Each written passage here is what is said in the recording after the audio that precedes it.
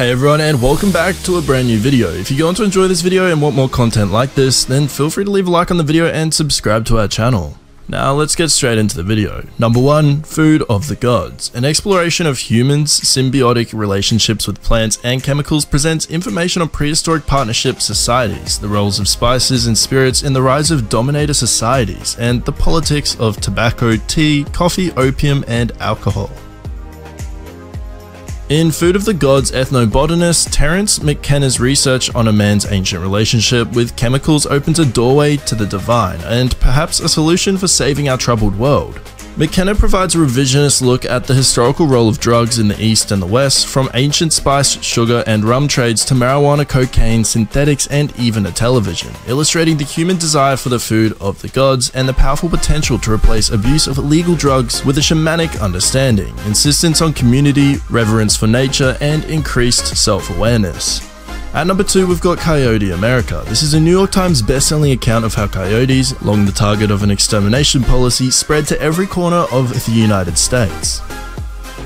Legends don't come close to capturing the incredible story of the coyote in the face of centuries of campaigns of annihilation employing gases, helicopters, and engineered epidemics. Coyotes didn't just survive, they thrived, expanding across the continent from Alaska to New York.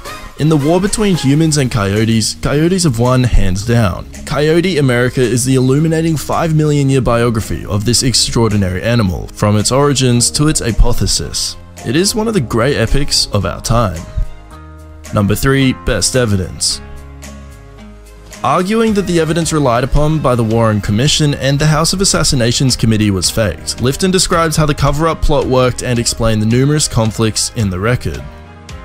At number 4, Going Clear, we meet founder L. Ron Hubbard, the highly imaginative but mentally troubled science fiction writer, and his tough, driven successor, David Miscavige. We go inside their specialized cosmology and language. We learn about the church's legal attacks on the IRS, its vindictive treatment of critics, and its phenomenal wealth.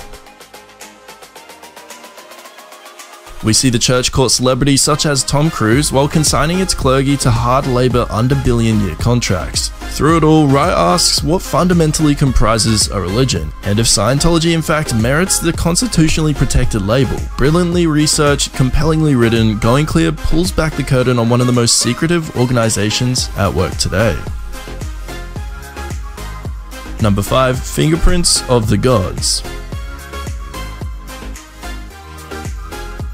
At number 6, Tribe. Combining history, psychology, and anthropology, Tribe explores what we can learn from tribal societies about loyalty, belonging, and the eternal human quest for meaning. It explains the irony that for many veterans, as well as civilians, war feels better than peace. Adversity can turn out to be a blessing, and disasters are sometimes remembered more fondly than weddings or tropical vacations. Tribe explains why we are stronger when we come together and how that can be achieved even in today's divided world. Number 7, The War of Art.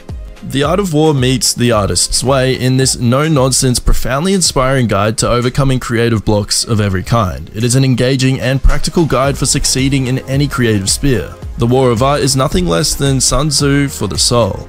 The book will only answer questions like, why is there a naysayer within? How can we avoid roadblocks of any creative endeavor, be it starting up a dream business venture, writing a novel, or painting a masterpiece?